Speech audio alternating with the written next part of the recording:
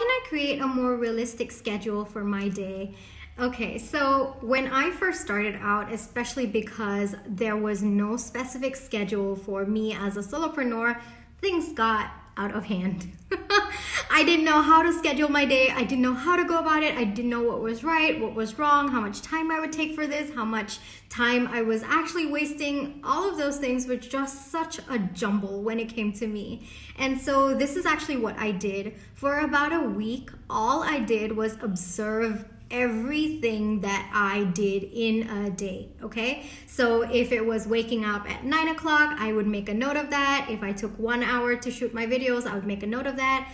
As simple as 45-minute lunches or even 15-minute lunches, whatever it is I was doing, I actually just observed myself.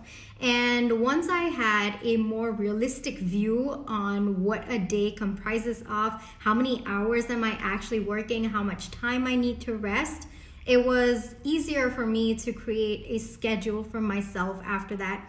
So especially when it comes to your life as a solopreneur, it's pretty much up in the air. So you've got to first take the time to observe and then schedule. It's a little bit different, but I know you've got it. Hope this helps.